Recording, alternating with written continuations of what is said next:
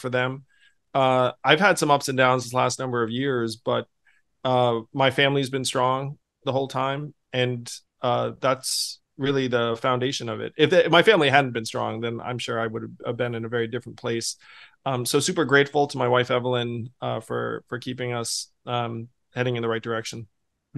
I really do, believe that you and Evelyn have been role models in ways that folks can't fully quantify. We're going to hear from folks, from kids, a generation from now that got involved because they saw you and because they were inspired by you. And I think that's going to be maybe one of the most important parts of your legacy. You know what's funny, Paul, is I actually see things in reverse. Like I think that the Forward Party is going to have this tremendous multi-generational legacy long after no one remembers who the heck Andrew Yang was.